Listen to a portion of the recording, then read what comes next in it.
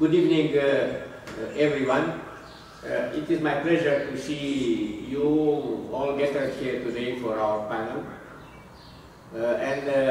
We gear up to tackle the issue of global governance. This topic is all the more captivating in the context of the COVID-19 pandemic, which has forced us to reconsider our own individual relationship to both known concept and to everything we had previously thought normal or commonplace. I am pleased to have alongside me a number of friends and collaborators of the Institute for Advanced Study in Labor, Culture and Civilization for this panel. And I extend a warm thank you and hello to Professor Jeffrey Sachs at Columbia University, Director of the United Nations Center for Sustainable Development. We waiting Professor Luisa Spiru of the Carol Davila University of Medicine and Pharmacy in Bucharest, President of the Ana Aslan International Foundation, Dr. Ismail Seradelgin, co-chair of the Nizami Ganjab International Center, a fellow of the World Academy of Art of Science, and former vice president of the World Bank between 1992 and 2000. Professor Remus Pricopie, rector of the National University of Political Studies and Public Administration in Bucharest, and fellow of the World Academy of Art of Science. Professor Laszlo Borbeli, of the Babel Bole University of Cluj-Napoca, State Councillor for the Department for Sustainable Development of the Romanian government, and President of 19th session of United Nations Commission for Sustainable Development between 2010 and 2011. I would also like to introduce Dr. Oana Brânda of the Titu Maiorescu University of Bucharest, expert of the Institute for Advanced Study in Labor, Culture and Civilization, manager of the World Post-COVID-19 Pandemic, a humanist vision for sustainable development project and co-moderator of this panel. I also welcome Gary Jacobs, who is with us. Dear friends, over the following 2 hours, I would cordially invite you to an open discussion on how we can create an efficient and effective strategy for global governance by tackling several essential sectors: health, education, sustainable development, economics, etc. Since the panel will take the form of an extensive question and answer session, I would kindly ask that you limit your replies to short 3 to 4 minute intervals, that we might cover as much ground and as many examples of good practice as possible. To begin with, I think it is fair to say that the COVID-19 pandemic has sent a number of alarm bells ringing. Issues such as health, societal imbalances and their associated inequalities, equitable access to resources, all of this covered by the United Nations Sustainable Development Goals, have worsened following the pandemic. And given that this panel shall focus on the role of academia in elaborating a vision of a strategy for global governance in the 21st century, I believe that the main goal of our debate is to achieve a better understanding of this concept, which has been given very vague definition so far. Therefore, I believe it is essential that we seek a definition from the very beginning of our discussion. And now my first questions is for Dr. Ismail Seraderji. Global governance cannot be achieved without intense cooperation between all sectors of society. Dr. Ismail Seraderji, does the academic environment have something to contribute to the design and development of governance in the 21st century? Or is this something dominated by politicians and power politics between nations? Well, thank you, Mr. President. You yourself are a magnificent example of a leading academic who also is a political leader and a thought leader in the world. But it was long said by the great John Maynard Keynes himself, the practical men who believe themselves to be quite exempt from any intellectual influence are usually the slaves of some defunct economist. And I think there's a lot of truth in that. What we call practical wisdom and common sense is usually the result of what was thought and developed in the various academic institutions around the world. What is very clear right now is that we are running out of steam on the model that has dominated the world since the end of the Second World War. The idea of the structured United Nations, but dominated by a group that have veto power on the Security Council. The idea of, yes, multilateralism, but also a hegemonic power. And we went through the difficult period of the Cold War, and where many of the countries tried to develop techniques so that they didn't have to choose between the Soviet Union and the United States and the West. So we are now reaching a stage where it is clear that the old alliances of 75 years ago are in movement, and where China is rising, where there will be a multilateral world of a new order done. But there's also a backlash of nationalism.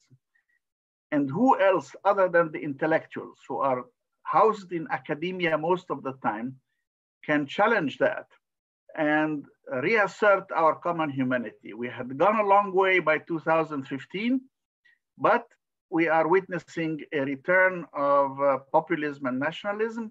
We are witnessing a disengagement even from the WHO in the middle of a pandemic. And therefore, I think we need to reassert the principles that gave us the Sustainable Development Goals, that gave us the Paris Accords, that gave us a belief in the fundamental human rights, and to design new instruments, especially on the economic side, which I can talk more about, because many of the poorest countries are going to have a huge setback as a result of the COVID-19. Thank you. Thank you. Ismail, on the topic of sustainable development, I would like to point out that Mr. Laszlo Borbeli is currently a state councillor for the Sustainable Development Department within the Romanian government. Mr. Borbeli, could you tell us how decision-making factors can constitute a catalyst for sustainable development? What has been done until now at the state level to achieve the United Nations Sustainable Development Goals? Good evening, and thank you very much for inviting me to this very important panel, and I am honored to be here. As I suppose I am the only representative of the state in this moment, in this panel. I had the chance to chair the last CSD19 on the level of United Nations between 2010 and 2011. And I realized at that time how important are the two important pillars of the development. One, science and all this part of academic area, and second, the political willingness. Because on that time, it was 5 very important and technical declarations prepared by 2 years by brilliant technicians regarding chemicals, regarding waste management, regarding mining, regarding sustainable transport, regarding consumption and production, sustainable consumption and production. And in one day, because of political debates, Osama bin Laden was killed just by this period between G77, United States and Israel. In one day, they reject all 5 declarations. So we cannot go forward without a leadership which has a positive approach regarding these principles, and of course the science and the know-how of those who are working on this. And in 2016, I succeed to pass to the Romanian parliament without any vote against or abstention, a very important political declaration regarding the implementation of Agenda 2030. After that, we implement, first of all, we established a department near the Prime Minister's office. It's very important to have a coordination office. Those who are capable to offer for the politicians the preparation of decisions, economic, social, and environmental. Step by step, we finalized a new strategy for Romania in sustainable development. We established an interministerial committee, which will have, I hope, in a couple of days, the second meeting, which all the ministers are there, and the Prime Minister is the president of this body. Why it's important on this very tough period of COVID-19? And in my opinion, we have no, as soon as possible, a post-COVID-19 era. We will have a COVID era, unfortunately, because it will not disappear.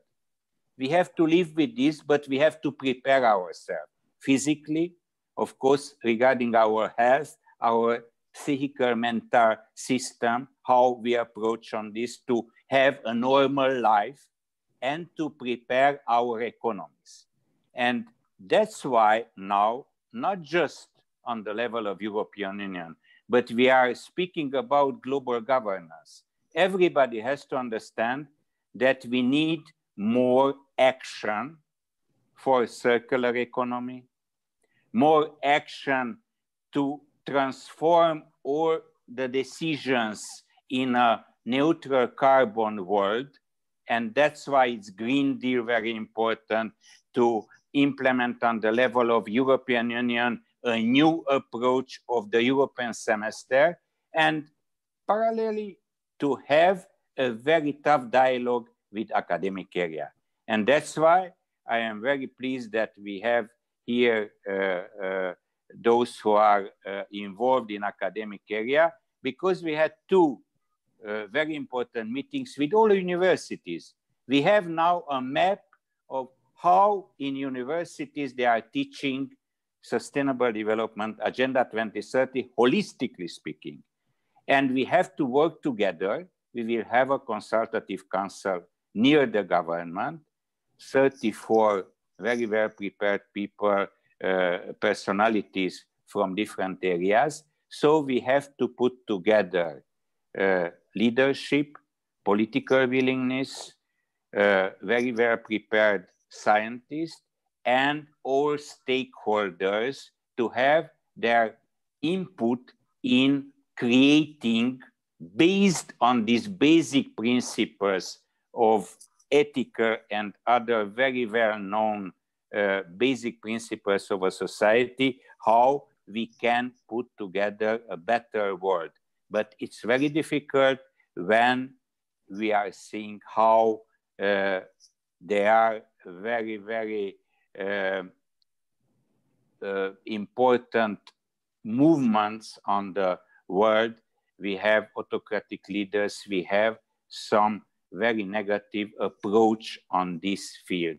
So we are prepared. Romania is a regional hub in this moment regarding sustainable development, but now will be the big challenge for us, for the politicians, to put in place what we have, holistically speaking, in our mind.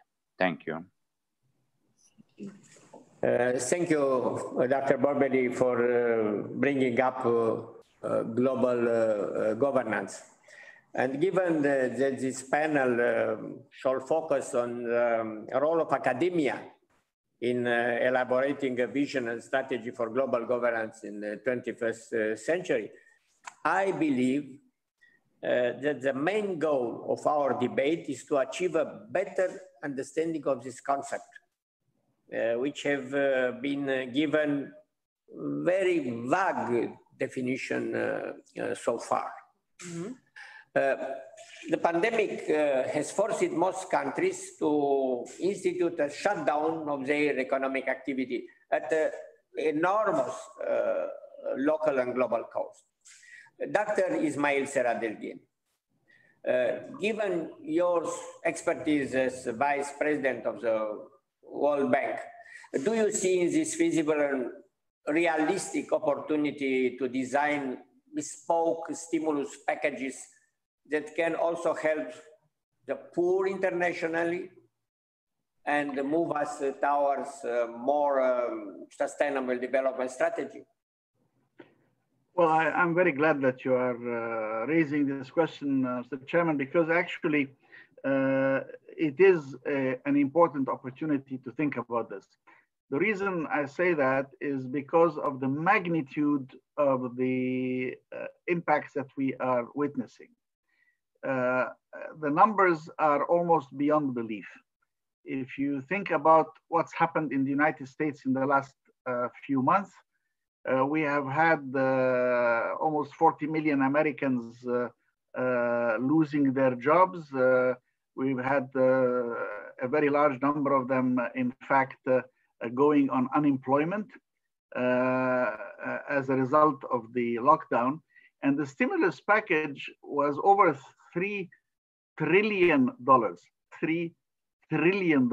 I mean, these are numbers that dwarf any expectation that any of us could have had for spending on any programs that you could think of for the poor or otherwise. Unfortunately, the design of these programs have not been very good. Yes, people said we had to act very quickly, and therefore, get the money through the door quickly to try to keep people afloat.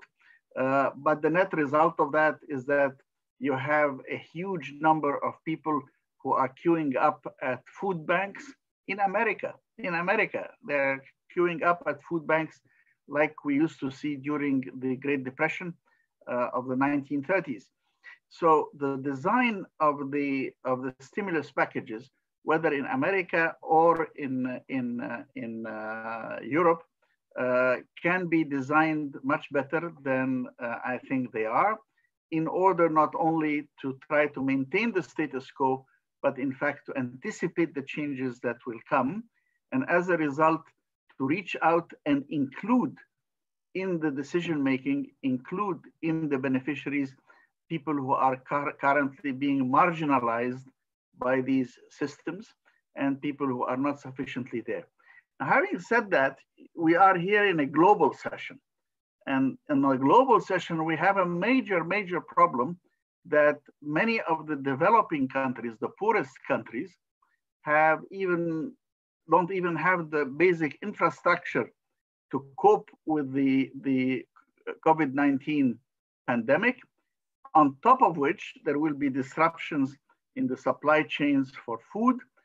And on top of that, and this is something that global leadership is required, absolutely required for, there is a huge debt repayment structure that is built in where these poorest countries are supposed to pay back debt that they on previous development loans that they've received, at least 44 billion out of sub-Saharan Africa alone. So you're looking at a very big problem, and just postponing it by 6 months, that is not real leadership. What we need is imaginative leadership that will, and here the academia can provide ideas and models and instruments. For example, the Arrow Debré, Kenneth Arrow and Gerard Debré are both Nobel laureates in economics, have designed instruments that could be of interest right now. People like Joseph Stiglitz, who's now back in the academic world, and others have ideas about how we can, in fact, restructure that. Without having all this money passed on, staying in the banks, sloshing around, resulting in greater volatility in the stock market, but not benefiting the poor. So how do you design that? Here is where the best minds in the academic world can come to help. That's what great minds in the academic world, like John Maynard Keynes in the last century, when he said governments have to step in. The business cycle is not foregone. We have to change. And he saw and foresaw that that's what we need right now, imaginative proposals to come in, or else we'll be just pushing in front of us a huge set of problems that will undermine the 2030 agenda, the Sustainable Development Agenda, will bring back a new debt crisis, and will push back a number, hundreds of millions of people back into extreme poverty. So that challenge is a challenge for the intellectuals of the world. And I think that we are happy that the World Academy of Arts and Sciences and the NGIC are working on these kinds of issues. Thank you. We already have some comments. Thank you, President Constantinescu. We already have related to Dr. Serageldin's comments, we have some ideas brought up by the attendees who are looking at this debate, and all of the opinions brought together so far focus on the fact on what you already pointed, that we need to be innovative in the manner in which we need to tackle economics from now on, because the crisis pointed out that we are insufficiently prepared. That is one of the comments already brought to our attention on this webinar's chat. The fact that the crisis requires a way to lead globally, which is still possible even right now as we're still in mid-crisis and post-crisis, in order to be able to deal with the future crisis, and also in order to ensure that future crises, should they also occur, one of the comments brought to our attention by Yehuda Kahane says that we need to work on that because if two-thirds of the workers were still employed dealing with this pandemic, the economic harm would have been reduced, the injury to production workers and students would have been minimal. So thank you again, Dr. Serageldin, for pointing out the need of innovation, the need of innovative thinking in an economic perspective in order to deal with this situation. I give the floor back to President Constantinescu and to the other panelists. Thank you. Healthcare is a key concern for the SDGs, and the COVID-19 pandemic has demonstrated that even the most effective healthcare system are powerless before a new and unknown enemy. Dr. Luisa Spiro, given the pandemic has shown a spotlight on the vulnerability of the elderly, how must we rethink our impression of longevity in this context, speaking both of our chronological and biological age? What is your impression of assistive technologies for independent aging, and what are the opportunities and the challenges they entail? President, and good evening to all your guests, and congratulations for this magnificent event. Thank you for the opportunity of speaking among your guests about health, about new concepts, about what is the vulnerable population during this pandemia and post-pandemia, let's see, and what is the relation with longevity. First of all, we do not speak about elderly population because we do not use during the last years these words, because a society, as you know, is measured by how it cares for its older citizens. This is a statement declared by the World Organization in 2019. Regarding then about the COVID pandemic, 19, that has been accentuated the exclusion of the older adults, as we call them. We call them older adults, and not only seniors or elderly population. And this current crisis highlights a disturbing public discourse about the aging. And there are so many questions about the value of the older adults' lives, and disregards their valuable contribution for the society. Meanwhile, you are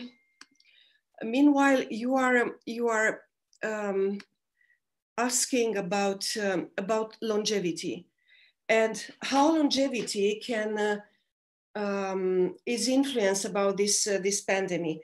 As probably some of you knows that there is a very famous study published in 2019, in early 2019, about longevity and about the main pillars of it. And these pillars are mentioning the most important criteria for longevity, actually. The first one is the brain health. The second one is a good diet. The third one is the physical activity. And the fourth one is the spiritual life. And here we can talk a lot about what longevity means, in fact. And when we speak about longevity, I think I have a fluctuation for my internet. I don't know if there is. Do you hear me?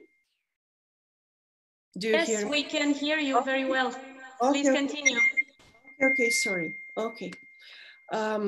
So when we speak about longevity, this is a very important. This is a very, very important thing. And during this pandemic, we had so many problems and misinterpretations of COVID-19 as an older adult problem, which is something very unpleasant, because many countries have chosen to impose stricter restrictions over the older adults, ordering them to remain inside during the pandemic. All these restrictions were exacerbating the long-standing problem of the older adults' isolation. And while restrictions may aim to be protective, such policies have often translated into patronizing public communication, depicting all other adults and vulnerable members of the society. What I would like to highlight is that, as you know for sure today, the younger adults are not immune to this virus, and they share the responsibility for the spread of the virus. We have to understand, all the society have to understand that, because some of us can become vectors for the older adults. But COVID-19 is also not a disease only of the elder adults, and its effects will be felt by everyone. And we all must do our part to curtail its spread. I will speak later about this, if I will have the opportunity, about the ageism. But I would also like to mention that, as you know probably, the older adults population all over the world actually is about 700 million. In 2050, it will be about 1.5 billion. And don't forget that the older adults over 65 and over will be much more in the Eastern and Southeastern Asia. And this largest increase it's also a very huge problem for the global policies. And these policies in the area, of course, include those aimed at eliminating age barriers. So we do not believe in age barriers. And when we speak about biological and chronological age, this is a strong barrier in our days, because us as professionals, we do not believe in the chronological age, but mainly in the molecular and biological age, and also strongly believe in the financial age. And investing in education and health and well-being for all, in lifelong learning and technology, as we do a lot since the last 15 years, we can improve the quality and independent living of the older adults. There is a need of more emphasis to be placed also in this lifelong learning to keep us with changing in technology and maintain flexibility in all the older adult skills. It's very important when we speak about longevity to include technology as part of this research. And I cannot imagine today longevity and the brain health without the use of technology and innovation solution to promote lifelong and independent lifelong learning. Dr. Saradelgin, did you want to say something? Yes, Mr. Chairman, I would like very much to follow up on what Luisa was saying. We have a problem that we inherited from the 1930s of the last century. And this is primarily that with enormous success, we have extended life expectancy at birth by easily more than 20 years. So the net result is that a lot of the instruments that we had designed, including Social Security, including the notion that people would retire at age 60 or age 62 or maximum age 65, is no longer valid. People used to retire at those ages and die 3, 4, 5 years later. Now they live 20, 30 years more, and they are potentially very useful members of society. So I think that there is a real need to redesign not just the access to health services, not just the issues of whether nursing homes, isolations, etc., are valid or not, but the entire structure. Practically every country in the West today has a bankrupt system of Social Security, in the sense that it was designed on young people coming in because the population pyramid was like that. So more young people were coming in and they were paying into it as they were in the productive years. And a much smaller part would be the retirees who would draw on that. That is no longer valid. It's an opportunity to rethink the role of the elderly in society. It is, as you mentioned, lifelong learning, a lot of other things can be brought in.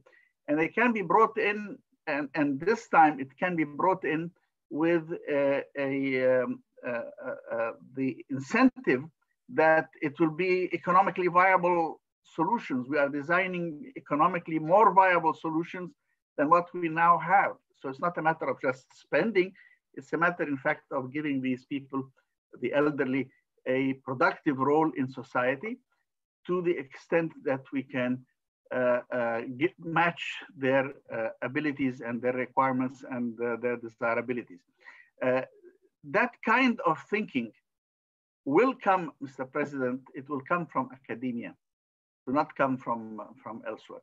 The design of financial instruments will also come from academia. I mentioned the Arrow de Breu securities as one of the examples, but there are many others.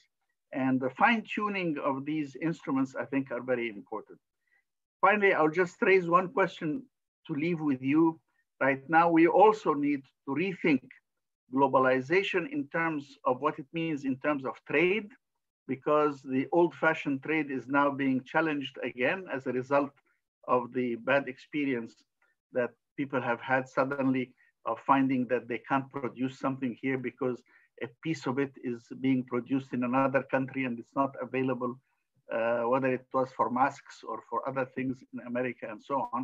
So I think we need to see how we can seize the moment and have the academics come up with new ideas and new solutions that they can present to the decision makers.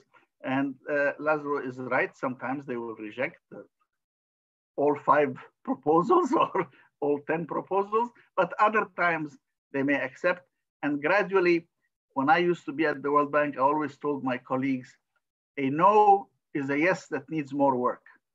So when the politicians say no, we have to come back again, fine-tune the proposals and push forward the ideas that will reach out for our common humanity. Thank you. From healthcare, we now turn to another critical field, education. Rector Remus Pricopie, where do you see universities' contribution in addressing the current COVID-19 crisis? Good evening, everyone. Thank you, President Constantinescu, for inviting me to this debate.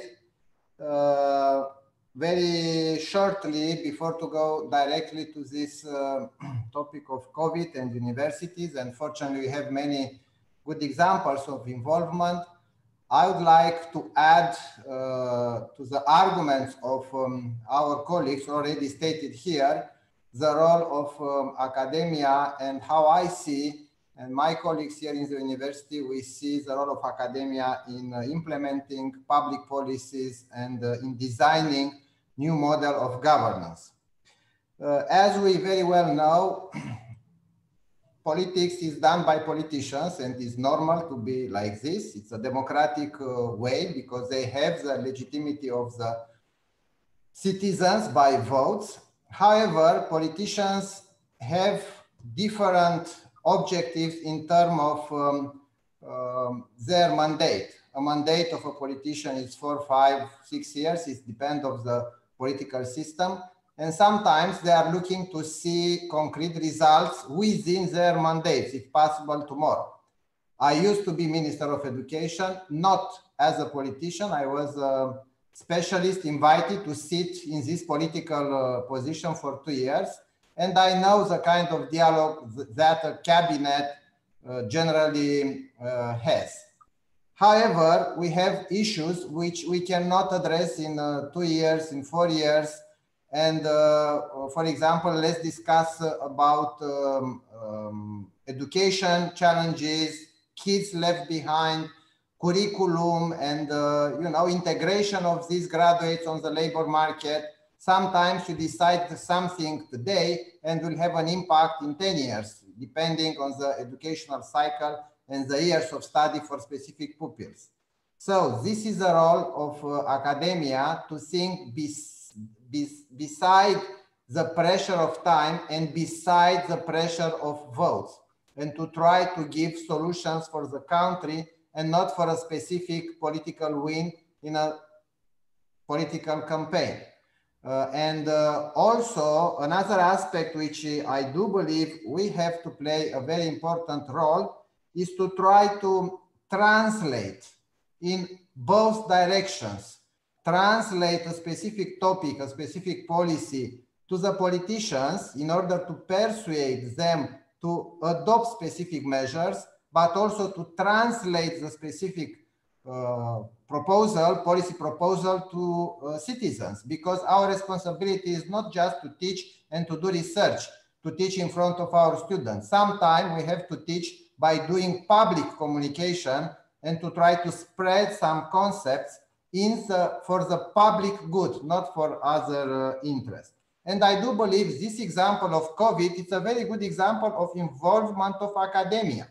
If we are to count in Romania, for example, but also in other countries, the public speakers on COVID, you will find a lot of medical doctors, university professors doing their job in front of mass media and trying to send the message to educate the population how to avoid infection.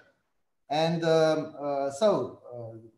another, and now I'm coming directly to your question, we have many examples here in Romania, but also I am aware of other examples in other countries, and universities contributed with the identification of problem to understand exactly what's the risk, how this problem will develop in short, long, and long term. Also with medical analysis, for example, many universities in Romania, not necessarily medical university, including technical universities, use their equipment in order to identify the infected people based on a protocol developed in medical schools and in research institutes. So this happened, for example, in Suceava University, which is not a medical school, but working with a specialist, they were authorized to do this testing.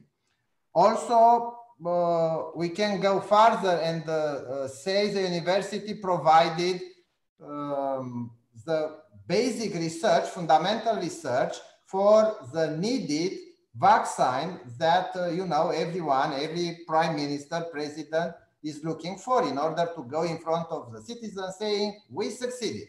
And again, we have many examples in, we have Oxford, we have a lot of many American universities, we have Cluj Medical School who is in this competition to have a vaccine.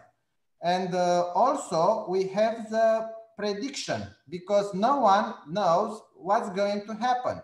And practically, and that it's good, it's a good moment, good example to show how politicians practically follow, I would say 90% the advice of the specialist. In Romania, the president, the prime minister, the government, they said, based on the specialist opinion, we consider we have to do. So it's a very good example, even though the situation is bad. But I would like to see this very good example when, for example, the medical doctors and the specialists in psychology, they say, in order to have good results in education, let's start to follow the kid from the beginning when he's still not born. Let's monitor the mother. Let's monitor the health of the mother and of the kid. Let's start education at 1 year old. When I said as a Minister of Education, we have to put in the near future compulsory all kids at the age of 3 in kindergarten, many journalists started to criticize me saying this idea is not a good one. It was not my idea.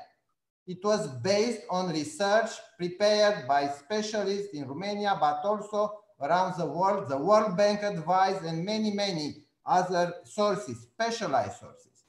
And I will conclude because President Constantinescu said, let's clarify the terms. So we use this term global governance. What does it mean?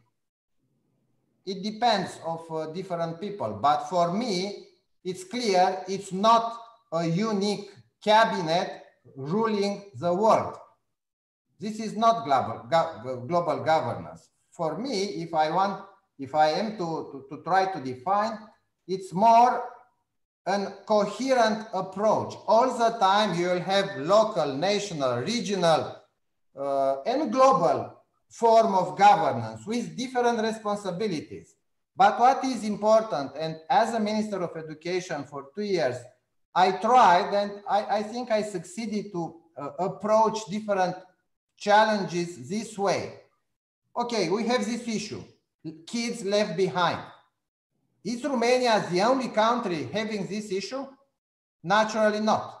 Okay, let's see what the other countries have done, how they approach this. Let's have a comparative view. And after that, when I go in front of the Prime Minister and in front of the public opinion saying, based on the comparative study with 103 countries, together with the World Bank, it's exactly my message at that moment. we put on the table the strategy to decrease the number of kids who are not able to succeed the school. So if you want to criticize, you can criticize me, but not for the idea, because all the ideas there are the ideas of dozens of specialists, Romanian and internationals. So this is a way to approach in a more, as I mentioned, coherent way, never mind the issue, never mind the policy. And politicians, and I'll conclude, they have from time to time to listen more than they can imagine, to listen from the specialists. I'll stop here. Thank you very much for the time. We have now another comment from our viewers. Thank you, President Constantinescu. Thank you, Rector Pricopie, for this comprehensive view on tackling education and connecting it to decision makers and the need to transfer education, health-related topics to decision makers and politicians to be able to elaborate strategies, long-term strategies that could identify problems and give the appropriate solutions. Going back to our main topic, the idea of the role of education, the role of academia. We have a question from Professor Rodica Toader. She's a mathematics professor at the university in Udine, and she would like to address this question. She would like you to address this question. During these months of lockdown, schools and universities moved online. So we had online education, as Professor Toader is writing. Do you think this will have an impact on education also after the pandemic? And should academia take advantage of this huge effort to promote a broader access to education? And if that is the case, how should it be done? Thank you. Thank you. Thank you for the interest and for the question. In my opinion, the answer is yes. We will never have the same system of education like in January 2020. Many universities and even schools. In fact, yesterday the government put on the web for public consultation a new thinking of opening the schools in September, which will imply combining online and in the classroom classical education. It is what when I was a student in Institute of Education in London, I learned for the first time the concept blended learning. That was 20 years ago. And I didn't understand initially what does it mean, blended learning. So we will do blended learning, including in my university in CNSPA, trying to heavily use the online instrument and the permanent connection with our students, and also the classical interventions. And related to resources, yes, education is also an issue related with resources, academic resources. There are many students, many pupils not having access to internet, not having access to a computer or to a tablet. In my opinion, and during this pandemic, we had different meetings, including with experts from UNESCO, UNICEF, World Bank, OECD, and I do believe soon the definition of compulsory education will be changed. And one of the conditions will be not just to have the pupil in the classroom, but also the pupil to have access to online resources, never mind where he or she is. Something which in Romania, somehow we started 8 years ago by introducing online textbooks. The first country, we don't say this unfortunately, but Romania was the first country putting all textbooks associated with a grade, at that moment the first grade, online with free access for everyone. So now we have more than 1 year. We have, I think, 6 or 7 years of studies with all textbooks there.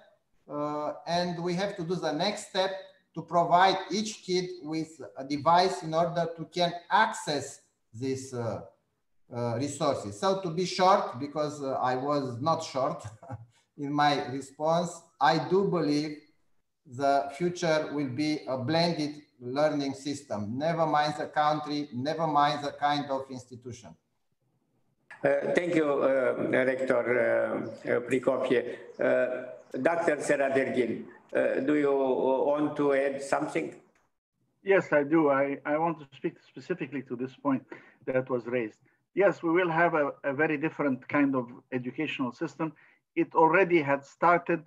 You know, MIT has had all its courses online for the last 10, 12 years now.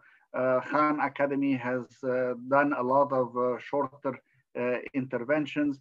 Coursera and other Udacity and other online learning from Stanford have had major impact. edX with Harvard and the Texas A&M and so on.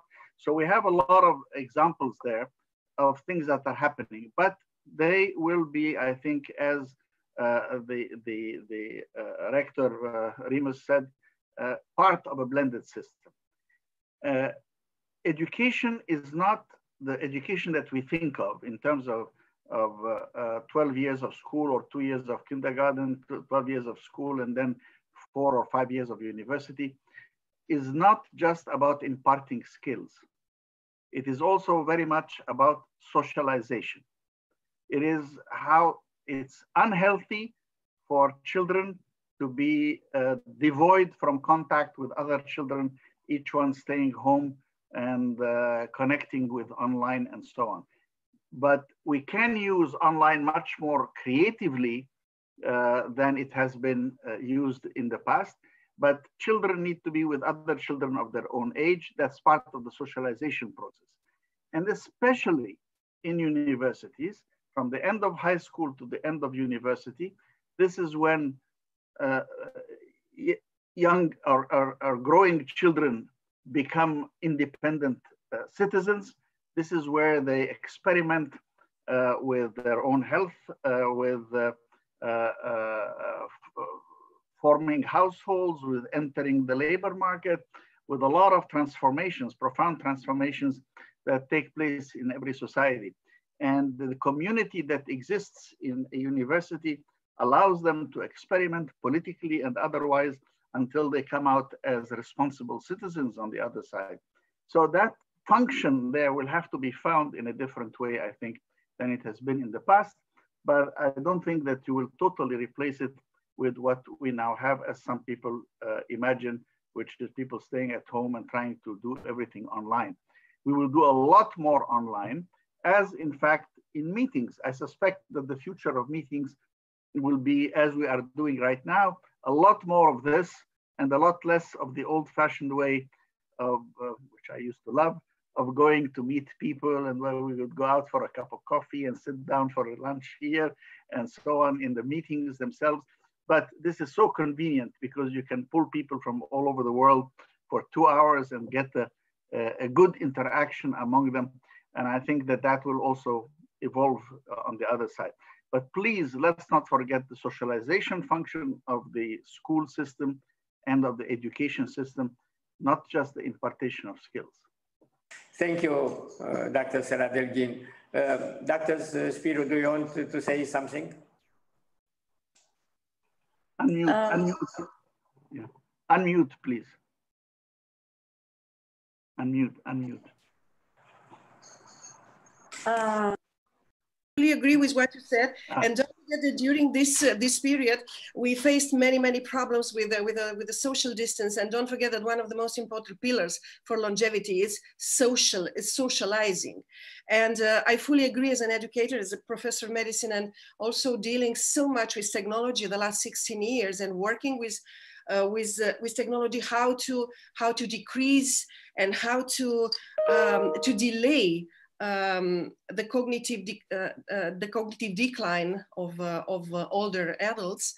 I had to understand a lot of things regarding stress and anxiety and depression during this pandemic month.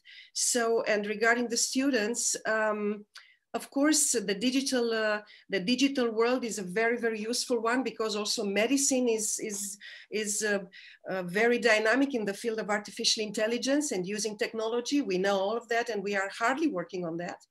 And, but it's true that socialization and respecting these 4 pillars that I've been talking before about longevity is essential for our health and for our independent living. Thank you. Thank you. Going back to the topic of sustainable development, Dr. Borbeli, could you tell us how decision-making factors can constitute a catalyst for sustainable development? What has been done until now at the state level to achieve the United Nations Sustainable Development Goals? Yes, just a short comment regarding the topic of education and how we prepare ourselves for the future. Based on my experience, we have to, and somebody mentioned from the panelists, we have to start from kindergarten, in my opinion. And of course, from at home to have a very clear position regarding these basic principles. And regarding the partnership between the governments and education and other stakeholders, we have a very fruitful discussion with the Ministry of Education, and we will have not a new curricula, because we know very well about the Romanian curricula, how big is, and it's not relevant to have a new curricula. But we will have some specialized materials from kindergarten until universities in a half a year. And it's very important to have this holistic approach, this principial approach of what means sustainable development. That's why it's a basic document of this century, in my opinion, the Agenda 2030. Because for the first time, we have data, we have indicators, and we can put together these indicators to have, based on analysts, based on specialized people, to put on the table of the politicians what has to be done in different areas. And I am very glad that Minister and Mr. Rector Pricopi is here, because I will tell him probably a very well-known issue. When I started here with this department, I saw a banner here regarding an important project I realized, coordinated by the Secretary General of the government and Mr. Professor University, State of Nation. It's a platform with 113 indicators, which was a very important project for 3 years. And now we ask from the colleagues to put together our background documents and the State of Nation, which is now here at the Secretary General of the government, to put together and to look which are the basic indicators, maybe to change some indicators, but regarding the platform that we will have in 1 year, not just for Romania, but for 4 years in this, this area, will be a very important tool in the hands of all the specialists. We will have all the documents regarding sustainable development, all the reports. Unfortunately, Mr. Jeffrey Sachs is not here, but he has a dashboard in each year with 160 countries in which stage they are regarding the fulfillment of the indicators of basic regarding education, regarding health. So, in my opinion, to come back to the question of Mr. President Constantinescu, it's crucial to have a dialogue and to have a very clear interinstitutional framework, not just for a webinar, not just for, and we have this protocol signed 1 or 2 weeks ago with Mr. President Constantinescu Institute for Levant and Romanian government. And we will have, I hope, many different, very important this kind of meetings, not just online. And for the last, my comment, I am very, you know, linked to this Rubik Cube. You know this Rubik Cube, yes? This Rubik Cube, it's with the 17, we write the 17 SDGs. And if you turn just for 2, you know, very small movement, it's not functioning because some pieces, they are not in their place. So this is like our society. If we have no each part, if each piece of the society, health, education, infrastructure, and other issues in her places, will not function or will be a less functionable society. We have to put together, but we need all on the board. And that's why it's important to have this kind of meetings and to look how we can put together the experience of one university, of those institutions who can help us to know more about our society for the future generations. Thank you. Thank you, Dr. Borbély.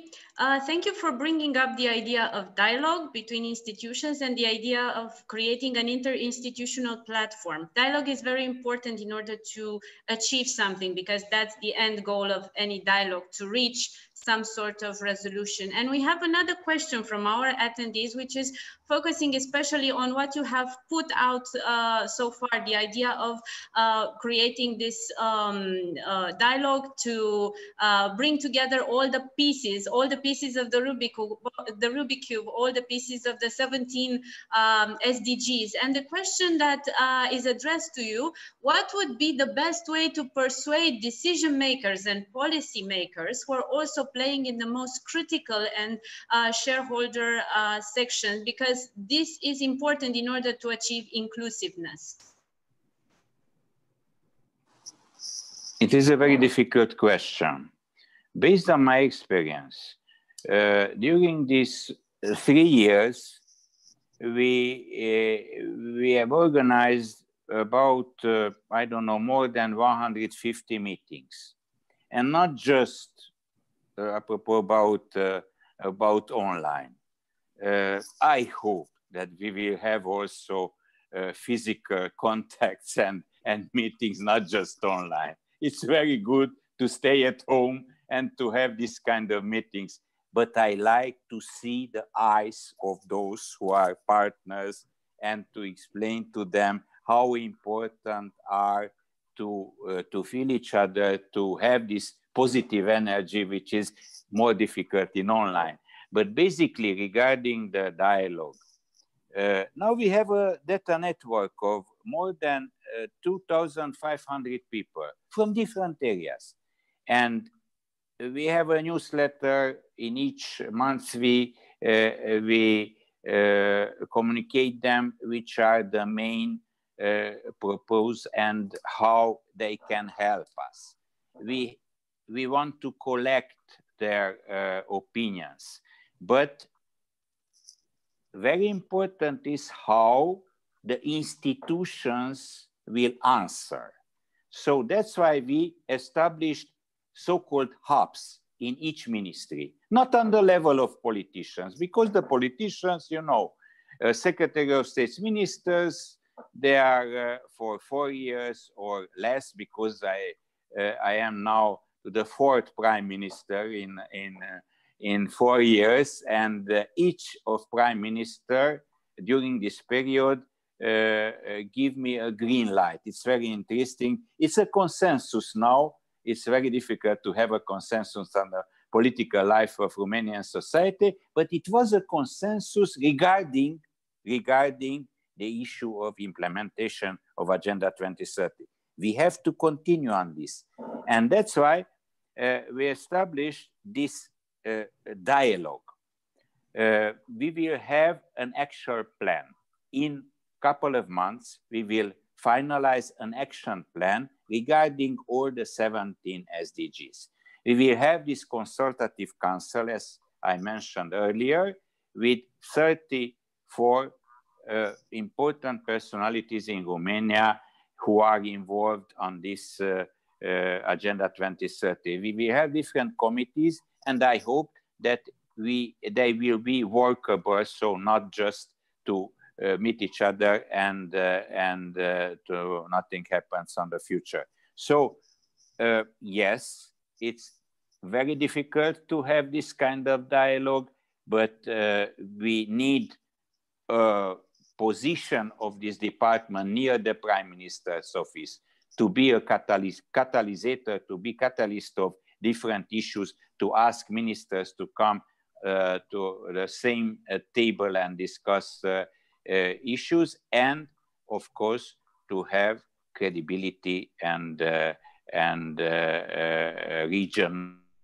regional performances. Thank you. Thank you, Dr. Borbeli. Dr. Seradelgi, the theme of globalization took center stage from the outset of the pandemic. We have entered an age of globalization and trade, but there are many voices now wanting to roll back this development. Why is that?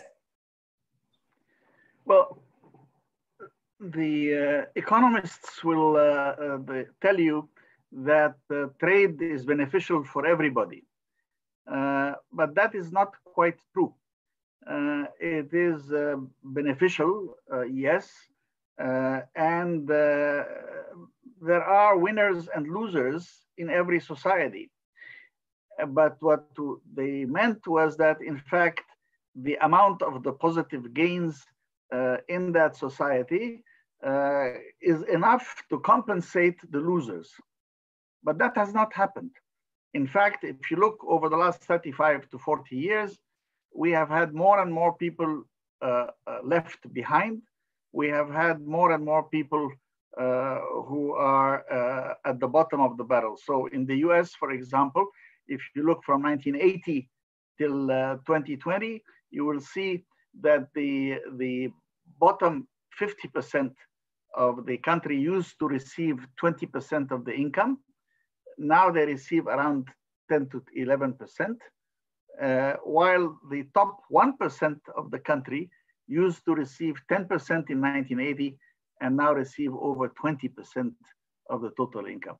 So that the top 1% is more than twice the bottom 50% of the country. So yes, they could have compensated the losers, but they didn't. So there was a major reaction in most of the countries of the West, and we have seen the rise of what we refer to vaguely as populism and nationalism and so on. But the last aspect of the COVID pandemic has shown also that the integrated supply lines, the just-in-time management that we used to talk about in the 1980s and 90s, has resulted that all of a sudden, even countries as well advanced as the United States cannot get certain types of medical instruments because parts of it are being done in China and parts are being done in Vietnam and parts are being done somewhere else. And all of a sudden you're getting this kind of return to a nationalism saying, make it here inside the boundaries of my country.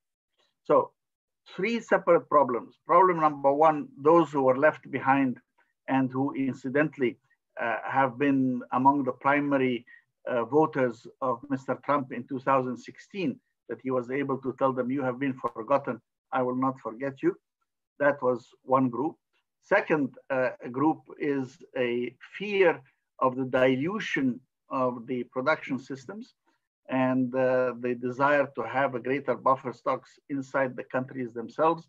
And the third group that is also anti-globalization has been a tremendous concern about the fact that the most powerful countries are going to dilute the cultural identities of various countries that are smaller countries, and that you will lose some of that in their inability to manifest themselves. So all of these are posing questions. But we also have something totally new, which is technology is creating new kinds of globalization. So globalization is not just like the Kennedy round and the Uruguay round and the unsuccessful Doha round, where the WTO members all negotiate for years and then sign agreements for all the countries. That's one type of trade negotiations that used to exist. We now have new realities created by the companies themselves, who have supply lines that are spread throughout the world, and who they have created some kind of a bottom-up type of globalization by connecting with suppliers from all over the world and with distributors all over the world as well. I mean, it's kind of interesting that Apple produces mostly in China and sells a lot in China, as well as a time when there is all these tariff battles going on.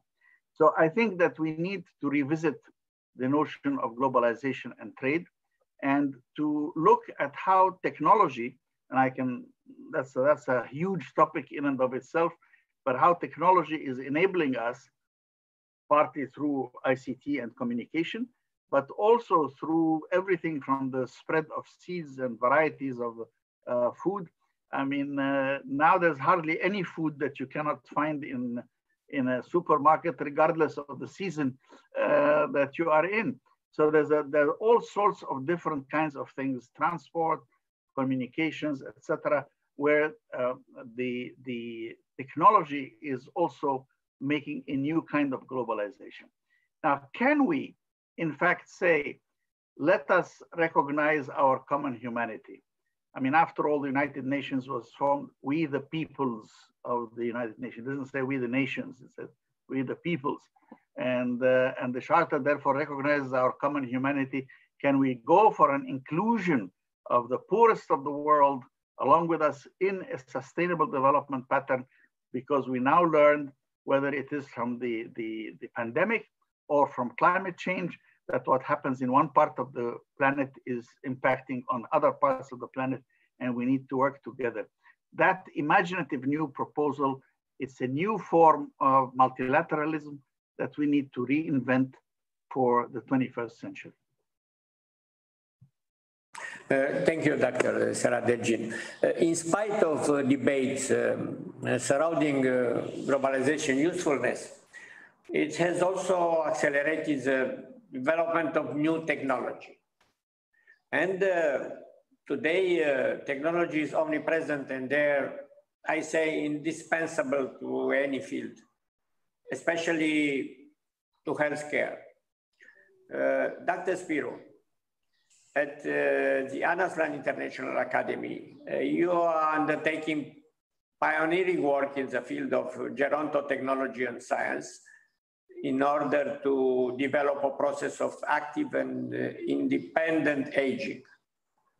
How do these efforts correlate with the broader picture of sustainable development our societies?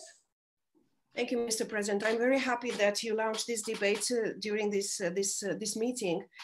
As a researcher, but a medical doctor as well, I've been created the Anna Slan International Academy Foundation in the early 2000s, and continuously for 20 years, I'm coordinating European projects, and beginning with the early 2004, we have been launched, and we developed and we have been beginning to test and working in multidisciplinary teams, innovative solutions for the older adults, as we call now.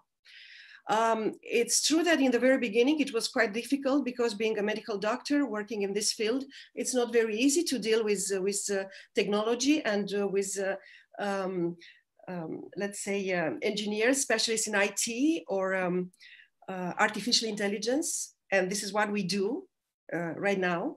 And during all these years, we made a great progress in testing and designing also the profile of the end user, of the older adult profile for these new technologies. In fact, we've been presented almost every year in the European forums, our experience, because today we are considered to be top 5 in Europe among the most important organizations, medical organizations, making research in this field. And speaking about using technology and trying to delay pathological aging, and especially pathological brain aging, by delaying the cognitive decline, which is our specialty, because we own an excellent center for Romania in the field of memory diseases and longevity medicine under the auspices of the European Alzheimer's disease. Don't think that this is something very easy to be done. On contrary, working in a multidisciplinary team and going step by step by trying in the last, let's say, 7 years to use technology, especially for the independent living older adults, so living at home, it was not very easy. So we can share today our experience, and we are doing, as I said before, almost every 2 years in the European Commission, and at the top management of the European Commission for the Innovative Solutions. And some of these conclusions are based on how you organize this work. First of all, being an expert organization, we were very many times asked, why are we successful? First of all, because we have a multi-medical, multidisciplinary team. And then we respect the methodological guidelines, and we create new guidelines adapted according to the European standards. And we also develop this European standards almost every 4 years. We have a long history of training and certification as an organization for integrated education. We've been trained more than 5,000 doctors and even equal nurses. We have the access to a huge database of thousands of patients and caregivers and hospital centers. But how we succeeded to apply our expertise in this technological project, in using technology, not only in assisted ambient living projects, but assisted and creating and also designing the profile of the end user for these technologies. Because we used to use adequate assessment tests. We always quantify the benefit of technology by measuring the improvement in scores. Then we implemented the educational stereotype of learning through repetition with the older adults, which is essential. And we succeeded to secure permanent assistance dedicated to the resource contact point. There is a paradigm that we would hardly trying to remove from the old adult end user, that they are testing, not them are being tested, which is essential. If you want to be successful, you have to persuade an old adult to test technology and not to give him the feeling that it's tested. And not finally, we are very much based on preventive, for pre-medicine, which is prevention, prediction, personalized, and participation medicine. And sharing all this expertise for the last, let's say, 16 years, it's not the last to involve stakeholders in this process of defining the requirements of the older adults who test the technology. Also, we dedicated events for the attraction and the recruitment of primary end user or secondary end users. And this is how we succeeded to create a very strong network between the patients' organization all over Europe and also internationally now, because I'm very proud to say and to mention that among the 22 European successful projects in the field of using technology, we also coordinate 2 very large projects, European projects in the field of elaborating new guidelines for using technology indoor and outdoors. And this is essential, and not at least, but not the last. There are very, very many challenges. Some of you are experts in trading and in finance.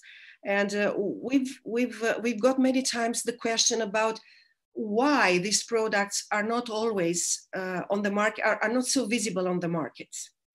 And the problem is that the mentality of developing and selling these kind of products is not yet approved and understood correctly, including as a business model for those who are putting this on the market. And this is essential for this kind of products. But I think because we are here to debate the new sustainable development, the global sustainable development for the next 10 years, I think that this is one of the most important challenges for companies, for investors, for startups to invest in this kind of products, because I'm sorry for that, but we cannot separate today modern medicine from technology and artificial intelligence. Again, I think regarding the technology, this is our experience, and I'm very happy to share with you. And we also coordinate one of the largest projects right now in Romania, and we are setting up 1,000 homes, apartments in Bucharest and Ilfov with technology. And the role of it, the project name is Smart Bear, and the role of it is to get informations without any effort from the independent older adults to collect clinical information about the diabetes level, the heart rate, the acoustic problems, the cognitive disorders, the frailty, the risk of falling, and so on. So it's very challenging, but it's wonderful to work with technology in this very modern era. So this is our experience, and I'm very happy to share it with you. Thank you, Dr. Spiro. That is a very impressive work that you're doing at the Academy, and all this intertwining between technology, individuals, medicine, education, training the trainers, because you said, you mentioned the idea of working and training professionals. And our viewers are particularly interested in what you are doing. And we have a question regarding the connection between technology and the individual, because you've been speaking about this through the programs that you are pioneering at the Naslan International Academy. And our question focuses on the fact that technology is crossing borders, even during pandemic. But however, during the pandemic, we've had a major issue because borders were closed except for essential goods. However, April Ripley, who is asking the question, is stating that essential goods are also, shouldn't be human beings also considered essential goods? Then how should we deal with the need to connect technology and human beings during the pandemic, in this context of closed borders? How did you deal with the idea of closed borders? Because I'm sure you have foreign partners, and you have associates, professionals, foreign professionals working together in the projects that you're developing. How did you cope with this situation, focusing on technology, focusing on artificial intelligence, the ones that you are using, and last but not least, and probably the most important, focusing on the very individuals that you're both approaching from a professional side and also from the target side, the people that you are trying to work with, cure, produce medicine, and so on, and provide strategies for their for helping them. It is true. It is. First of all, I'm a clinician, so I'm a professor of medicine, and I'm a practitioner. I'm not only a researcher, so I'm a researcher, a practitioner, and also a trainer and an educator. During the pandemic, it was quite difficult because we had many serious problems regarding our older adults. First of all, were our patients, our outpatients, who were continuously asking for advices and who were not able to reach the hospitals because most of the hospitals were blocked because of the emergencies regarding the COVID-19. The second segment was about our inpatients who were at home or they have been sent to residential houses, and the third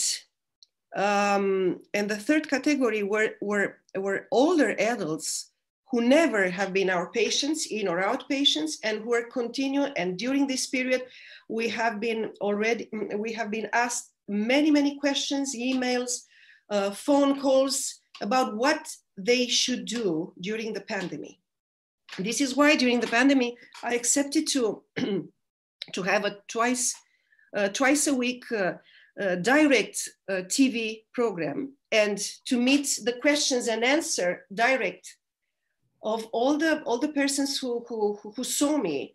And I always had an invited a guest from my team to debate all their problems. And I have to tell you now, after 2 months and a half, that the most important questions regarding that isolation time were related to anxiety, to the lack of privilege, sitting with the family. Question related to diabetes, to oscillation of the blood pressure, so cardiovascular risk problems. But most of all, it was the isolation, the social isolation, which was really a problem. So if I have to quantify now how many questions were about anxiety, depression, more than 85% were related to that. So it was a huge experience because during these sessions, direct session that I've been asked to do, we had more than 60,000 visioners or active people reaching this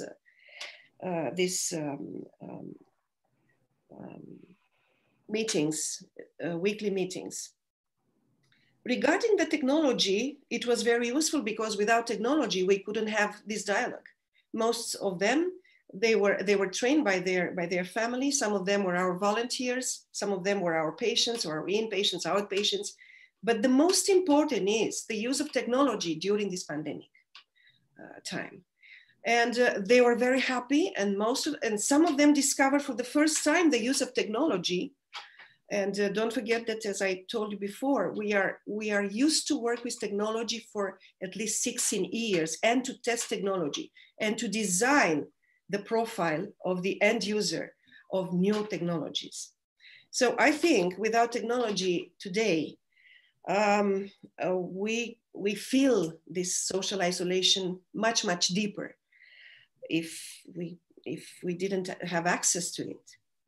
And that doesn't mean that technology should replace what is essential in our life. I mean, social living, spirituality, let's say tradition, exchange of opinion, all these kind of very important things which are essential also for longevity. So from my point of view now, because we are working the last 2 years to develop artificial intelligence solutions for prevention, because this is where artificial intelligence is useful in medicine, and not only, it's to have as many tools to prevent and to have early reactions before the disease appears. In fact, this is the state of the art in medicine. The early intervention before the disease is set on. So fortunately, we have to give technology the recognition it's needed, but also to understand that without the expertise of setting up all this information and putting them together into a holistic way, as Professor Barberi says before, it's essential, because we need to train more and more doctors in a very holistic and integrative way, in order to understand what longevity is and how important it is to have early interventions after 40, after the age of 40. This is if we speak idealistically about this. So as soon as we can do things, this is very, very welcome. There is no secret. In fact, there is no pill for longevity. Everything is based on prevention, education, knowledge, interest, participation, and a lot of research and implication in this kind of, and of course, vocation. Because medicine without vocation, it's not so spectacular as we would like to. Thank you, Dr. Spiro. Dr. Seradelgi. Yes, thank you. I wanted to pick up on what Dr. Spiro said, because research and medical research particularly is extremely important right now. And specifically that there's enormous variability between countries around the world. Yes, we have a common enemy in the coronavirus and the COVID-19, but nevertheless, each country has its own specificities in terms of family structures, in terms of deployment of urban and rural environments, et cetera, and the quality of healthcare as well. So in fact, a number of us are involved with the European Center for Molecular Biology and Dr. Charles Offray and others. We are making proposal. In fact, it's being hopefully published in the Lancet, maybe in the coming issue, where we need to make sure that there are a series of studies that will look at the genotypical and phenotypical aspects related to the patient pool under the same protocols. And if we can have systematic agreement beforehand with everybody doing the studies that they are doing on their populations or subsets of their populations, samples, sample size, and everything that we can agree on, and the protocols and the prior consent and so on, then we can have a much better chance of comparing and understanding the information that is coming out, and the data and the methodology will be better understood. Because we have had a couple of months in these last 6 months where data was coming and going from all over the world, and nobody could really compare this with that. And so the ability of saying, let us at least, we're here for the long haul, can we perhaps not necessarily collaborate, let each country do its own piece, but let us have more or less certain minimum standards that can be applied. Then you will have a capacity for institutions like WHO or others to participate in pulling together that data sets, which becomes much bigger data sets, and where we can in fact look for variability as well as commonalities, and open a new chance for another round of scientific research that will hopefully help us developing better technologies as well. Thank you. Thank you. In order to create effective healthcare and educational system, we must integrate them in a developmental model. Dr. Yes. Seradelgi, what is the prevalent model for development today in advanced countries? in relation to that of the developing world? Should these models overlap, integrate, or separate altogether? Oh, well, that, Mr. President, you have hit one of the biggest and most profound questions that we have today. I think we would all agree that the notion of one size fits all, that you have a single model and that it applies to everybody, is not the right way to go, because every society is different. Its challenges are different, both in terms of the natural challenges, the environment in which people live, the kinds of cities, etc., etc. Everything is very different. But at the same time, we can share the same goals. And that's why we have the Sustainable Development Goals. Yes, we want to reduce inequality. How much, where is going to happen is going to be different in every country, but we have a number of indicators. So the 17 Sustainable Development Goals, we have 160 plus indicators, which are grouped in different ways. And we have different dashboards to look at each country and to look at all these goals together and separately. And I think that the development models that we'll have are very different. Now, right now, we are caught in a particular situation. The rich countries, and primarily the richest countries, the United States, Europe, I'm thinking of the Eurozone in particular, the British with the sterling pound and the Japanese with the yen, in fact, have a situation where they can do quantitative easing or printing money. They can expand very significantly the availability of credit to their citizens. And the scale of interventions, both in Europe and in the United States, where, I mean, it's over 3 trillion in one and almost 1.5, 2 trillion in the other, trillion dollars. You know, when you start saying, well, let's compare that, how does that compare to countries like Togo and Benin in West Africa, small countries, poor countries, etc., or even large countries, but still poor countries like Nigeria? You have a situation where I think the types of questions are very different. I would imagine that in the developing world, we absolutely need much greater government intervention, and we need it now, and we need it for a preventative as well as a proactive form, and that this is an opportunity, in fact, to expand the outreach, and we will hopefully have a vaccine, I hope.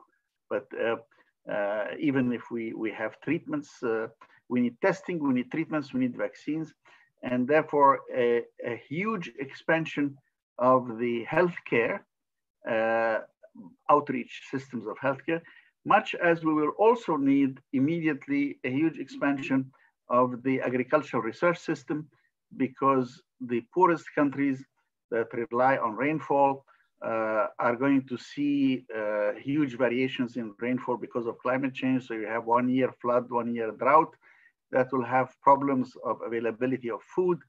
And that requires the intervention of government right now. These systems are not as well established in the poorest countries as they are in the rich countries. And I would think that we also need, and I would make an appeal right now, we must reduce, postpone, not just postpone, but actually significantly reduce the debt burden of the poorest countries. It is unthinkable that in the midst of everything that is going on right now, whether it is health or it is food security, countries like sub-Saharan Africa have to pay back to the rich countries of the world $44 billion. I mean, come on.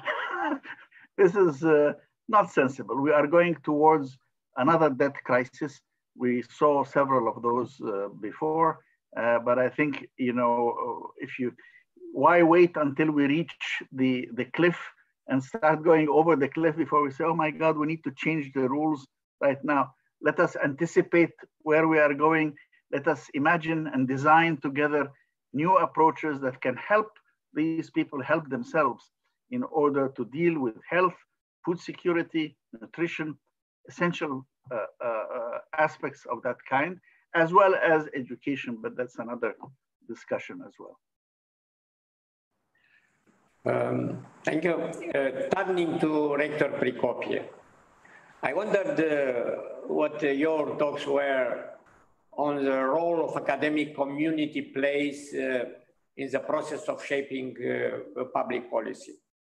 Do you think it should be more prominent, less, or is it currently at an adequate level? Professor Constantinescu, I will answer with the words of the former president of Romania, President Constantinescu. When he was in the position of president, he invited academics to be part of the government, to take over different, very difficult positions, and based on their expertise and credibility as ministers, as prime minister, as politicians, to invite other academics and experts in their field to contribute to the development of Romania. Probably 25 years, 24 years ago, when you decided to act this way, it was the moment when the future of Romania was shaped, the future of Romania as member of NATO and member of European Union. Besides this specific example, I would like to say the biggest policy ever in the history of the world designed by academics and assumed by politicians is Agenda 2030 Sustainable Development Goals. We all know very well the history of this process, which started before 2000 somehow. I would say it started in the 60s with different reports of academics, the Club of Rome, and so on. And this Sustainable Development Goals 17 were designed by experts, by specialists, negotiated by diplomats, and approved by head of states and government. And related to this, I remember I was in some meetings, and a lot of people disappointed university meetings with the fact that education is not well represented in Sustainable Development Goals. And we have just higher education, especially, not education as generally. We have just one objective about equity and access in education, and higher education is not there. And I remember I asked for the floor and I said higher education is everywhere.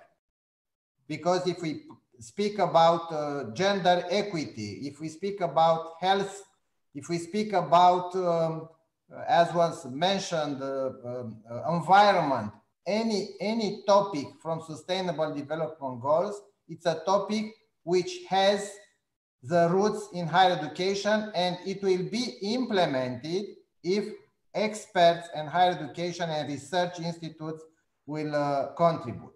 And I'm very happy and grateful. Minister Borbeli mentioned a milestone project for our universities, the State of the Nation, which was initiated by the government through the Secretary General of the government. And I'm happy this project has outcomes which will help Romania to monitor and to reach these objectives in the near future. So the answer is yes.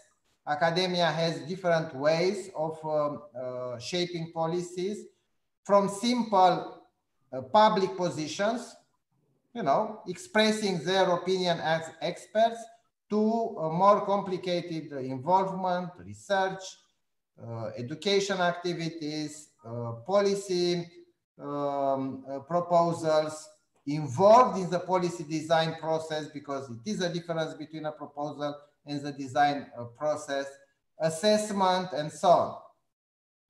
In fact, is what in my university which has a long name, National University of Political Studies and Public Administration, but a short acronym, CNSPA, is what the university where I have worked for the last 25 years has done since we were established. And again, Professor Constantinescu signed documents of the establishment of this university while he was rector at Bucharest University. And as you very well know, many today standard policies somehow were catalyzed in this university, like the law of access to public information, or we are speaking about public policies. The first master program in public policy was accredited in CNSPA. Gender issues, which is discussed today. We started with a master program on this topic in 1998. In fact, Mihaela Miroiu started this program. And many, many other evidence-based policies, another topic developed during the years. And also, we are happy to go further with some examples from CNSPA. Many of the politicians are in, they graduated CNSPA, and you can see from their discourse, they practically have assumed different theories, and now they are trying to implement. And also, because it was discussed about transdisciplinarity, not just in this session, but also in other sessions, in our university, we are focused more on master program, postgraduate activities, and there are many people, many students who have already an excellent career. I'm looking at Dr. Spiru. Many medical doctors already established and not willing to change their profession as medical doctors. They come to us in order to acquire the policy skills or the managerial skills in order, you know, to better understand what a medical doctor can do in order to promote public health policies and so on. And this is not just in the sector of, so this transdisciplinary approach is present here. Although our debate is drawing to a close, I am nevertheless eager to discuss the steps each of our respective fields might take in the future to facilitate the elaboration and implementation of global governance. Dr. Seradelghin, how will the pandemic and the emerging economy trends impact the design, development, and the distribution of global governance in the 21st century? In the 21st century, Mr. President, is a long time horizon. I think that we have really three separate problems to look at. In the very short term, we have disruptive forces, both inside Europe and in the United States. In certain countries, there is or even in other countries as well, a return to authoritarianism, a return towards a vision of nationalistic populism that is not very conducive towards what is the second force that we are dealing with, which is how to strengthen multilateralism, where nobody dictates to everybody else, or one person can dictate, but rather where we can reach consensus through existing platforms, mechanisms, and institutions. That, after all, was the hope that we had in establishing the United Nations, where the individual state is still the basic building block of the international legal system. But nevertheless, there was an effort made to try to reach consensus. But the design was made reflecting the realities of 1945. The 5 Security Council veto countries were the victors of the Second World War. they do not reflect necessarily the reality of the world today. So we've tried to create new mechanisms from the G7 to the G20, and we've tried to find another way of bringing this consensus decision-making together. But we need to go back and redesign the system bottom-up. Because, as I mentioned earlier on, trade that was seen by everybody in the 80s and 90s to be something extremely beneficial to everybody is now not seen to be that beneficial. And the fact that there is a disagreement on the priorities for implementation of some of our major things, like how much do you limit the action of pollution and so on as a result of industrialization and energy consumption, while at the same time recognizing the need for long-term sustainability. I believe that whether it's on the environmental side, whether it's on the trade side, whether it's on the multilateral side, technology will have a great deal to do, and science, of course, is what drives technology. And I'm going to make a very radical statement, but I am willing to defend it. And the radical statement is that every single benefit that has come to humanity in the last 400 years has come because of science. I mean, categorically, just think the hardship under which people were producing meager conditions to live in 300 years ago, and how all of that has been transformed is there. Science is advancing very rapidly. And science, incidentally, Mr. President, is setting the tone. The scientific community is the only fully unified global community. All the scientists of the world work together. Something goes on in Brazil, we know about it in Canada, we know about it in Romania, we know about it in Egypt. In a matter of days, we have inter-academy systems and networks that connect people together. We've been connecting the social sciences and the natural sciences. There is a system whereby doesn't matter who it is who puts it out, it's the content, not the person or their gender or their nationality or the God they choose to worship. Doesn't matter. What matters is the content. And look, we just had retractions from the Lancet and from the New England Journal of Medicine recently, because there is a systematic approach in science that enables this. So the scientific community is really setting the tone. It is setting the tone by showing the world we can have a common language, and we have a marvelous set of values that we want other people to adopt. Our number one value in science is truth. Anybody who fabricates data is rejected. The second value is honor. Anybody who plagiarizes other people is also rejected. The third value is creativity. We look for imaginative new solutions that change the paradigm. And there we have an engagement with the contrarian view and a willingness, and that's very important. We have a willingness to engage with the different view and a constructive subversiveness. We do not respect Newton less because Einstein changed our vision of matter and dimensions of space and time.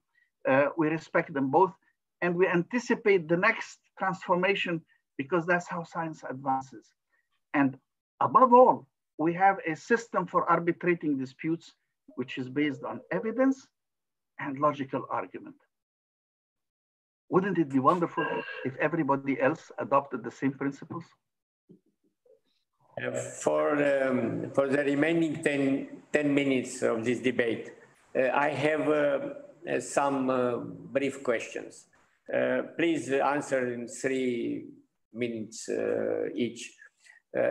Dr. Spiro, in order to build global governance, we must above all remain in good health. How do we simultaneously manage both COVID-19 and ageism having older adults on stage? Yeah, it was, during the last 2 months, thank you, Mr. President. During the last 2 months, we've been faced a very difficult situation regarding the older adults who looked like the sitting ducks, vulnerable and helpless against the pandemia. There were high mortality rates among the elderly, among the older adults, and that was considered as inevitable and normal, as a normal outcome of a pandemia. This is not only very true, of course, we have to protect our older adults, but also healthy younger adults may perceive themselves as invulnerable to COVID-19. And it's true that you've seen how strong countries, industrialized countries like UK, like France, Italy, they had problems regarding this COVID problem with the old adults. It's true that we also noticed that during this entirely ageism period, the intergenerational solidarity, and this was a very huge plus, because despite this clear indication that we've noticed as geriatricians and gerontologists, we're also encouraging signs of intergenerational solidarity during the pandemic. And there were so many hundreds of thousands of examples of younger people supporting older adults during the isolation. And all this led to few conclusions. And the conclusion is, first of all, is that ageism doesn't have anything with the COVID. It has to be a protective way for the older adults, but not an ageism attitude. And it's also, everything happened is a source of generational knowledge and wisdom, what happened in these 2 months and a half. And everything that happened can contribute to the workforce in increasing number, volunteers, and the strength of our economies and our families, in spite of all these difficulties during the pandemic. And we cannot afford to be careless. This is true about all these lost lives because the ageist attitudes. And I just want to highlight this because we need to consider what we stand to lose if we let ageism to influence how we discuss and treat the older adults. And for us, this is really essential because we care about every life, because this is why we are medical doctors. Thank you.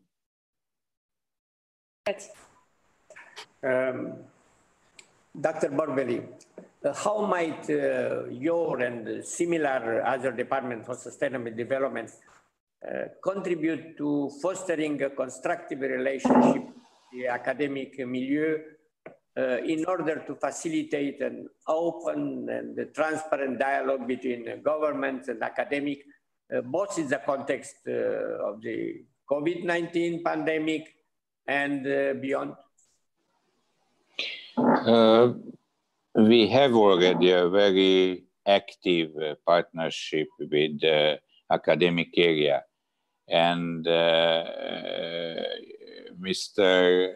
Seregedin not mentioned very important, and it was a brilliant speech of him, the last one, and not just the last one, solidarity. Yes, we need solidarity. Without solidarity, it will be not possible to solve the issue of COVID-19 and other issues. So we have a questionnaire completed by all the universities of Romania. We have a new job in Romania, expert in sustainable development. Now we finalize to have a consultancy on this to prepare for the end of the year, how we will prepare this for this new job, expert on sustainable development, young people. We have an inventory of all the masterats and all the in universities in which stage they are. So, in my opinion, it will be very important to be together. But I see a very well-known friend of us, Mr. Jeffrey Sachs, here. He is with us, Mr. President Constantinescu. Jeff. Mr. Jeffrey Sachs. Mr. President, thank you, Laszlo. And Mr. President, I apologize. I was battling entry into the conference. I just didn't have the right password for a long time. So I know I'm at the very end, but I wanted to greet you and thank you for allowing me to participate and inviting me to participate. Thank you, Jeffrey. The main questions for you was what are the institutional framework in which global governance can be applied? Thank you very much. If I could answer that in a roundabout way, but briefly, starting with Ismail's also brilliant remarks about the norms and values of science. Unfortunately, the scientific community, as wonderful as it is and as much as we subscribe to its values, doesn't have the full set of values that we need, which I would add mercy, justice, and the common good, which are not especially values of the scientific community.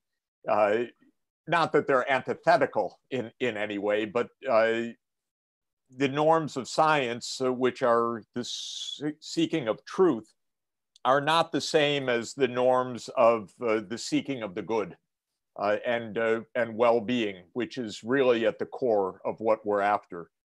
I do believe that what we are witnessing in the differential response to this epidemic is partly the response to science and partly the values proposition. It is not a coincidence. I'm sad to say that America has 115,000 deaths and a psychopathic president. This is a values question. Trump does not care. He reflects a movement that does not care. Part of his constituency is exactly what Dr. Spiro was reacting to, actually literally saying it is the responsibility of old people to die so that young people can go about their daily lives. Stupid and hideous at the same time. So we really need to grapple with this values question.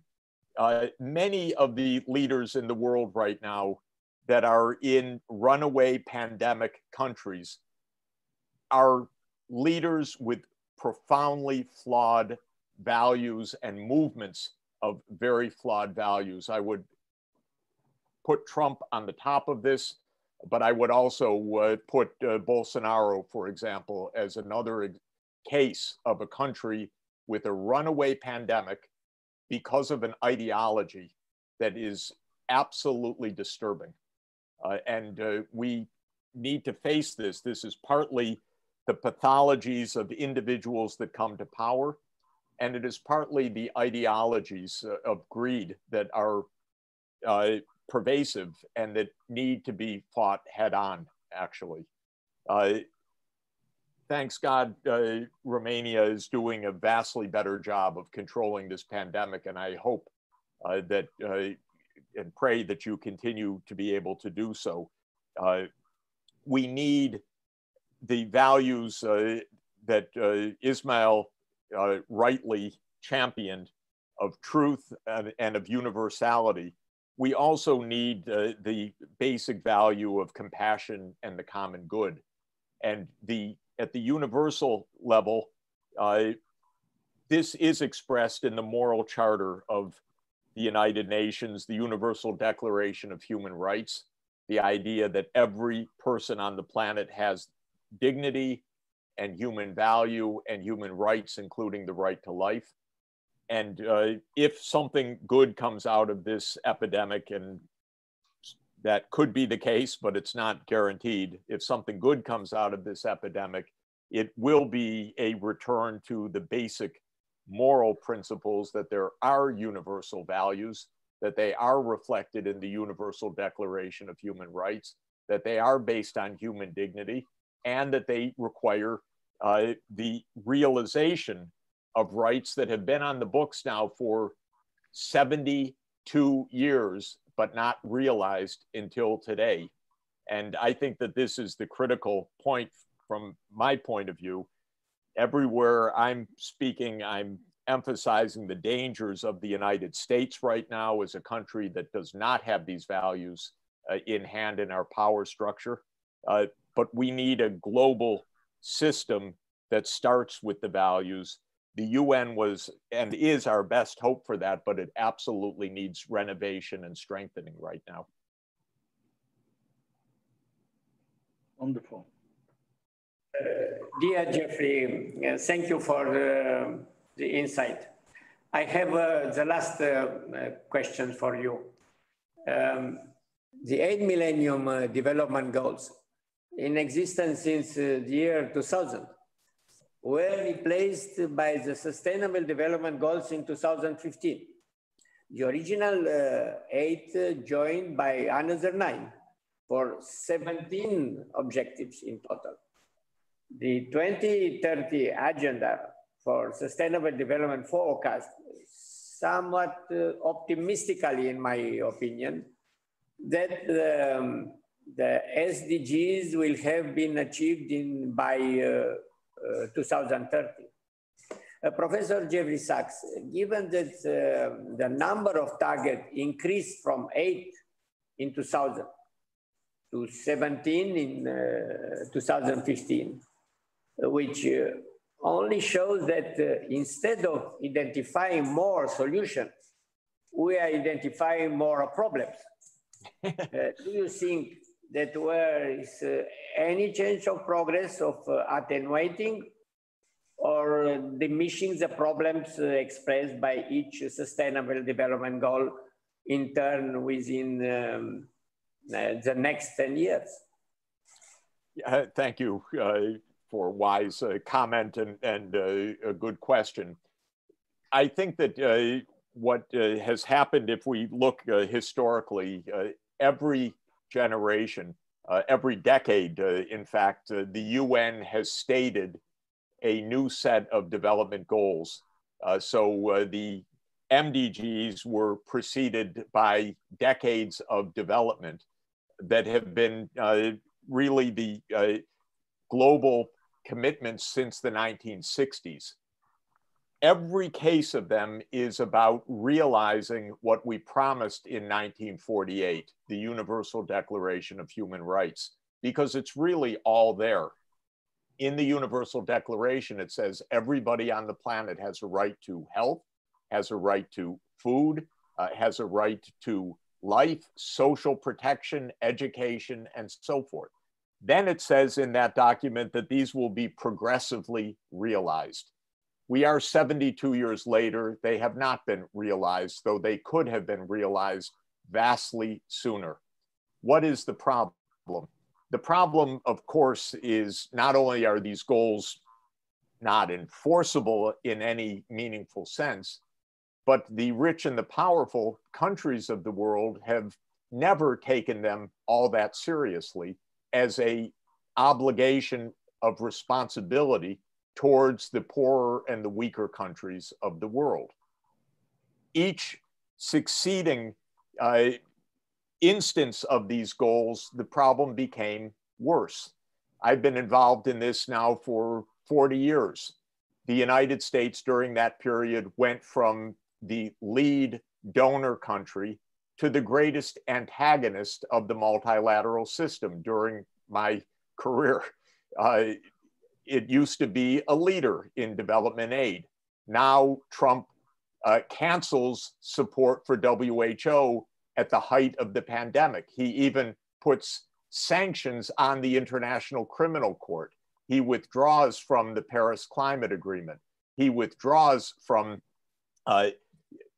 other international agreements, the Iran nuclear agreement. He puts unilateral sanctions on many countries that are crippling tens of millions of people. We became a rogue nation during this process. So we are not going to achieve the sustainable development goals on the current trajectory. It's not even possible unless there was the will and responsibility to do this. And achieving these goals requires, first of all, goodwill. That means not fighting for power, but fighting for global solutions. This requires the powerful countries of the world to be working together, not to be creating a Cold War as the United States is trying to do with China right now, deliberately so, by the way. Not because China's provoking it, but because the United States is afraid of the rise of China's technological and economic capacity, so it's trying to stop it, which is an absurd idea, to try to stop 1/5 of humanity from having the benefits of modern technology. But that is what's going on. So what we need to learn from all of this is to absolutely press for honest responsibility among the powers of this planet. It's a hard and pretty thankless task, unfortunately, because they're not so prone to listen. But I believe that we need to speak very clearly right now, because we are in a grave danger on the planet, not only from the pandemic, but from the deliberate stirring of conflict, from the continuing nuclear arms race, the breaking of nuclear agreements, the environmental catastrophes. I hate to be so bleak about it, because all of these things are solvable if we, if Ismail's values of truth would be upheld, if the scientific values of truth would be upheld and combined with the values of decency, compassion, and the sense of the common good. In other words, strangely enough, we're not so far from achieving everything we've said we want to achieve. But to achieve it, we have to try. And we're not trying right now among, put it in the United States, we're not even trying to stay alive in the United States from a public point of view. They're ready to turn away from the thousands of deaths each week and not even care. That is our problem, Mr. President. How do we overcome this? You are a great leader. Please advise us on what the solution to this very real geopolitical reality is. Thank you, Professor Sachs. We now have time for one last question. One necessary first step is to define the institutional framework of global governance. Rector Prikopiev, what role can schools of government, of political, international, administrative studies play in elaborating new models of governance in the 21st century? And what might such models look like? May I start with somehow a joke?